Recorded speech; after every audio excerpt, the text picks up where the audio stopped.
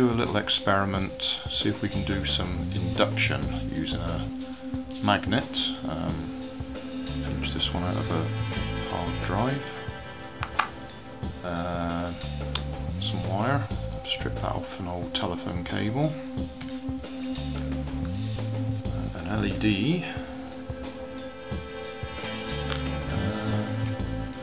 Plastic tube.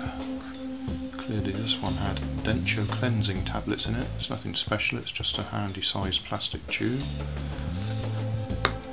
Got a couple of bits of foam. I originally cut these out for wheels for one of my cars, but that'll do, because all I'm going to do is stick them in the bottom of the tube, well, one in the bottom, one in the top, so that when the magnet's flying up and down in there, it doesn't actually knock a hole through the bottom. I should put another bit at the top as well, under the lid. Okay, so that's the basics. I'm going to wrap the wire around the tube lots of times. I should do that off camera because that will be really boring. Connect the LED to the end of it. Stick the magnet inside. Don't know if that'll be a good enough magnet, but that's all I've got. Oh, actually I've got a couple of little ordinary magnets there, I might add them in as well. See if that increases the magnetism a bit. And then see if we can get the LED to light by shaking it vigorously. Right, I'll wrap the wire around. As I say, that'll be boring to watch, so I'll do that off camera. Right, well that's all of my wire carefully wrapped around there. I'll attach the LED to the end and give it a shake and see if it works.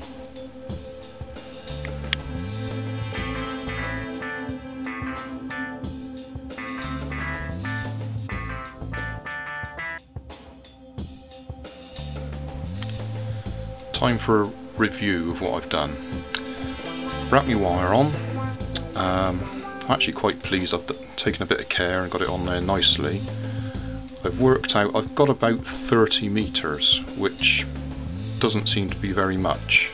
Certainly with my original magnets, which are nothing special, there's nothing like enough power coming out to light my LED. So I've got hold of some neodymium magnets, which are, I believe, something like 20 times stronger than the equivalent ordinary magnet. If I stick that in there and seal it up, you're not going to be able to see on the screen because I don't suppose it'll be dark enough, but there is just enough to light the LED.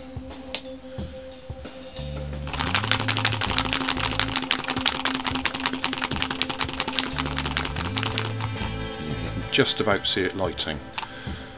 So I've had a little think about it, and I'm going to try and get a little bit of circuitry in there to give me a slightly better light. Now I've got quite a few of these. Let's put the light back on. Quite a few of these little circuit boards that come out of the garden lights, the solar powered lights. Normally the solar cell goes across the two contacts at the top here, charges up in the daylight, charges up this tiny little battery, and then lights up the LED. Now, so I had a little think about that, and I thought, well, you might not believe what I'm doing if I leave a battery on there. You might think it's just being powered by the battery. So I've taken the battery off. And this is a little capacitor that I've salvaged out of something. So what I'm going to do is I'm going to wire that in place instead of this LED, so that hopefully the capacitor takes a bit of charge as we're moving it, and then discharges through the LED and gives us a brighter light. So I'll try that out. Okay, soldering iron heated up. Fan to blow the fumes away.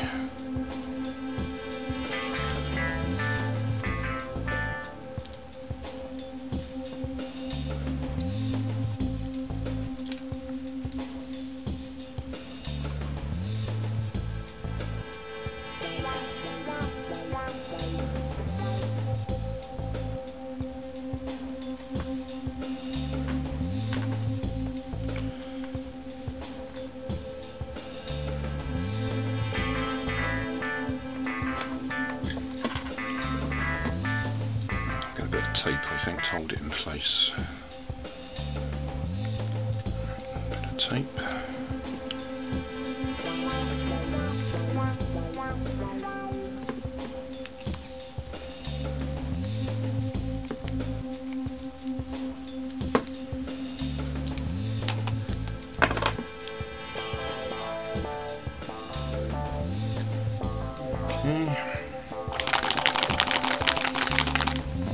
A lot better, don't even need to turn the light off.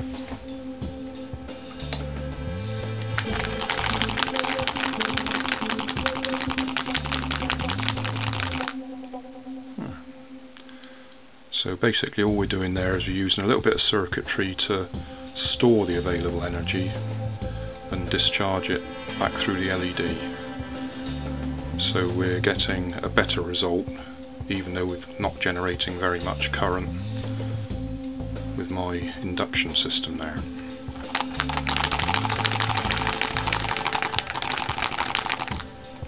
Okay, job done.